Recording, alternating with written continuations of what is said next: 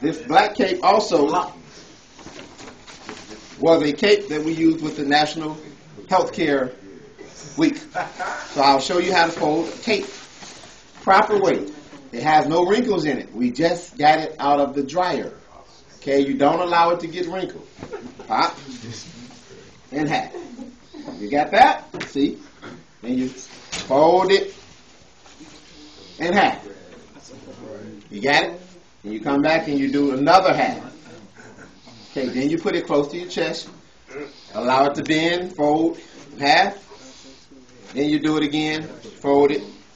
Now you have a properly folded cape. Black. Emphasize keyword black. This is the brown. If you notice, it's a little longer and larger, heavier. This is the black.